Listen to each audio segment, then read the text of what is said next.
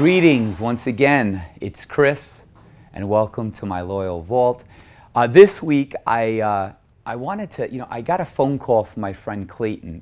He has an amazing band called Cell Dweller. You can check them out at celldweller.com. He's also going to be a guest here on the show. He provides a lot of music for a lot of the shows here. He's an amazing, talented artist.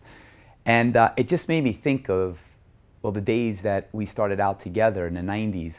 And I put out a bunch of CDs, and we wrote them together.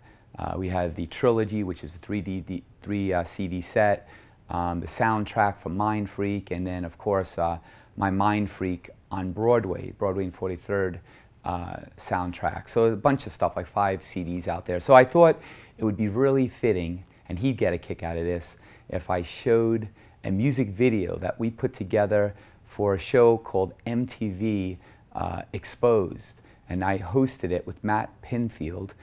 Great guy, 2-hour special. And they said that they would play a music video. And we had a really good song called Come Alive. And it was off the, the Criss Angel, I think it's Musical Conjuring CD. In any event, we did a music video, and the costumes that you see, I literally made with cassette tape, fishnet stockings that were ripped up, motocross pads, bondage gear, you name it, it was all there, whatever was cheap. So take a look at this music video entitled Come Alive from 1998. Of my life, soon as top of my mind, I've come to realize that we're just but a million kinds of piece of dust, lost souls in the wind to our lifetimes end before they think it end. I'm so happy, I'm so gay, all is well, that ends well. Come alive, she said to me, I'm alive,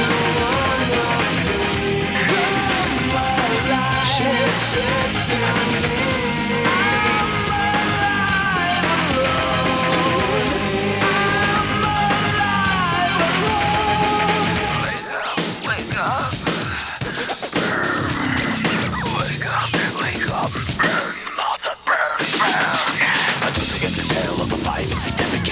They say in the news today, smiling faces live for the moment. But before you know it, they'll be reading off the decades. Oh, I'm so happy, I'm so gay, all is well, that ends well.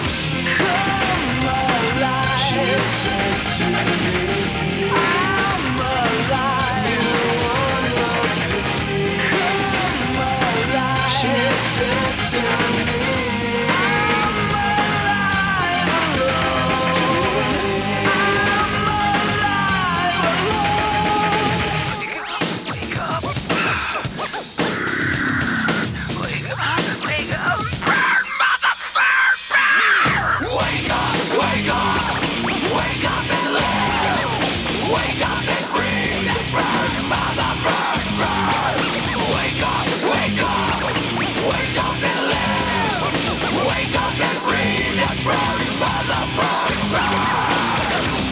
I'm so happy, I'm so gay, all is well, that ends well.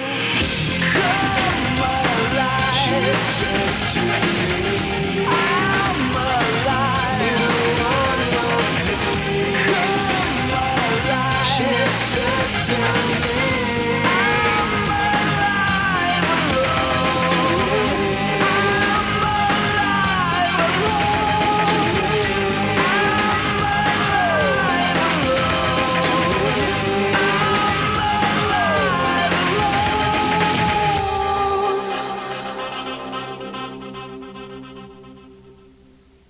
Man, that's trippy.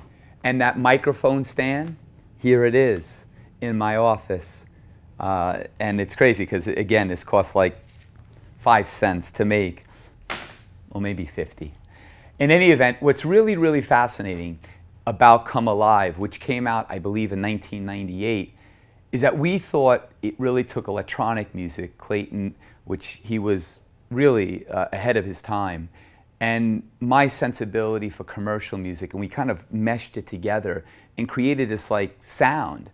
And I think we were probably a little ahead of ourselves because we tried to get a record deal from Jason Flom over at Lava, Atlantic Records, and others, and we just couldn't get it done.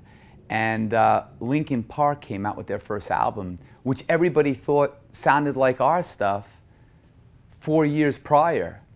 But Linkin Park made all the money. We didn't. But in any event, you know, everything happens for a reason. It wasn't meant to be. But Come Alive, I think it's a great song. It still holds up. And if you don't have the album, you got to get it. It's the Criss Angel System 1 in the trilogy. Get it now. See you next week. God bless.